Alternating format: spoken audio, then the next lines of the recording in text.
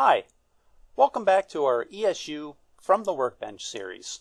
Today I'm going to be showing you how to update the firmware on your ESU ECoS command station. The first thing we want to do is make sure our ECoS is connected to our home network. On the back of the ECoS is an RJ45 port. Plug in an RJ45 cable into this port and the other end into your home router. Before we get started, we are going to need a few pieces of information from our ECoS. From the main screen, click on the Setup button. It's the picture of the ECoS with the red screen and the wrench in the middle. Once you are in the Setup menu, click on Setup 3 in the upper right-hand corner. From the Setup 3 window, jot down on a piece of paper what software version you are running. Currently my ECoS is running version 4.1.0. Yours may be different. Now click on the Setup 1 tab in the upper left-hand corner. After clicking on Setup 1, notice the row of icons on the left-hand side of your screen. Click on the IP address icon, which shows the computer, a wire in your ECoS. Once you are in the Setup 1 IP window, write down on a piece of paper your IP address. In my case, it is 192.168.2.55. Yours may be different. Once you have this information written down, you can click on the green check mark in the bottom right-hand corner of the screen. This will return you to your main ECoS window. Once you have the information from your ECoS, go to your computer, open up a web browser, and go to our website, www.loksound.com. Before you can download your updates for your ECoS, you need to create a new account. Click on the Create New Account link on the upper right-hand corner. Fill out the information, username, password, personal information, contact information.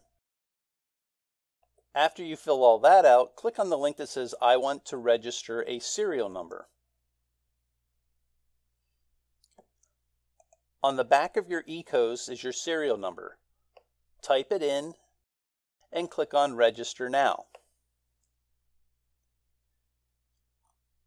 ESU will send you confirmation of your new account. You will not have immediate access until ESU reviews your serial number and provides you with your information. Once ESU sends you your login information, click on the login icon at the upper right-hand corner. Type in your information and click Login. You will be sent to the My ESU Your Account page. Click on the Download tab. Click on Firmware and Software. Click on ECoS Central Station Reloaded.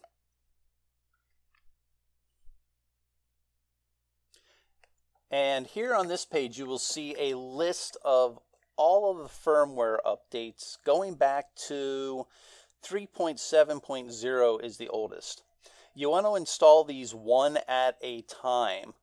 The only one that we have to install for my ECoS, which is currently running version 4.1.0, is 4.1.2 is the latest. Click on the download link, read and agree to the license agreement, click on download.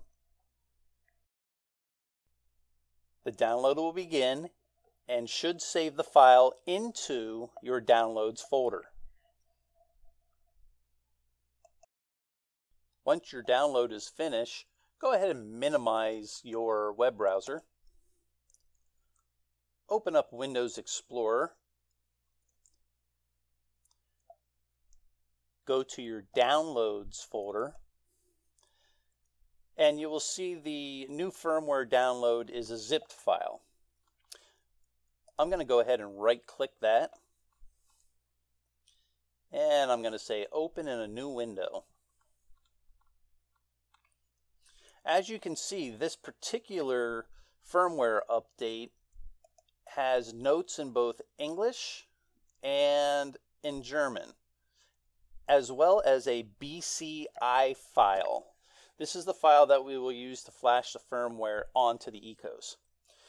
Make sure you read the release notes just in case there is a special way you need to install this firmware update. It will also tell you what changes have been made on this version.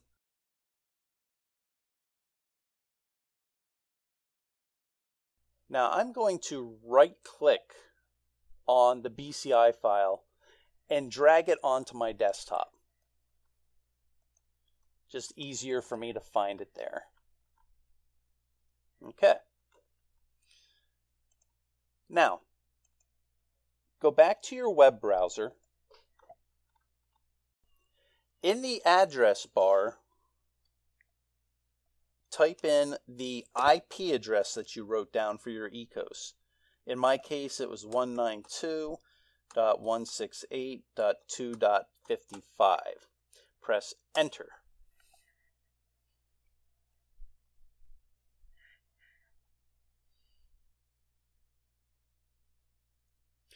This will bring up a screen with all the information regarding your ECoS. Your software version, as you can see here in my case, is 4.1.0.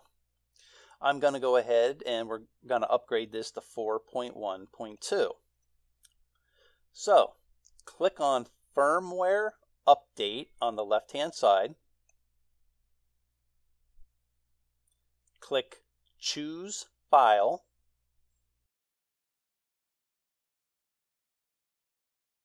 Now, remember where you put the BCI file. In my case, I put it on my desktop. So on the left-hand side, I'll navigate the desktop. On the right-hand side, I'll find the ECoS update 412.bci and say Open.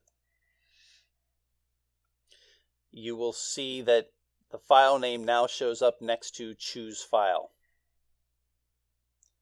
Click the Send button. You will notice at the bottom, it will tell you that it is uploading the software to your ECoS. Make sure there is no interruption during this process or your ECoS could get corrupted.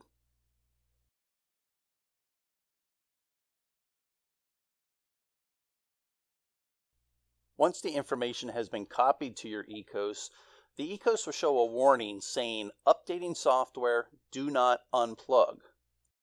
You will also see back on your computer where it says firmware update, copying update is okay, extracting is 14%, continuing,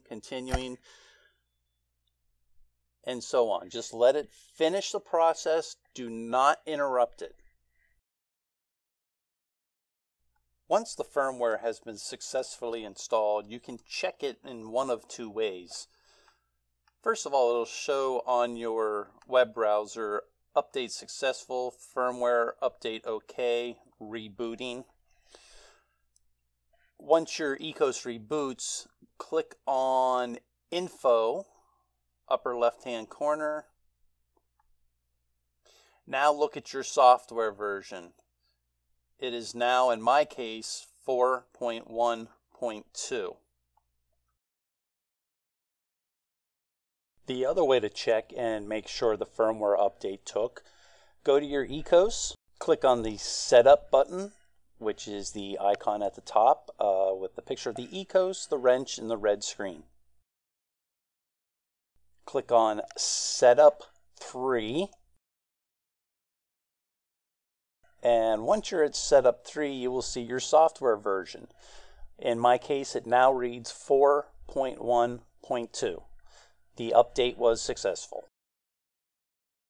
If your ECoS requires additional updates, go to the beginning of this video and follow the instructions for each subsequent update. We hope this At the Workbench video was helpful to you. If you have any further questions, our contact information can be found at our website, www.lokesound.com. Thank you for choosing ESU.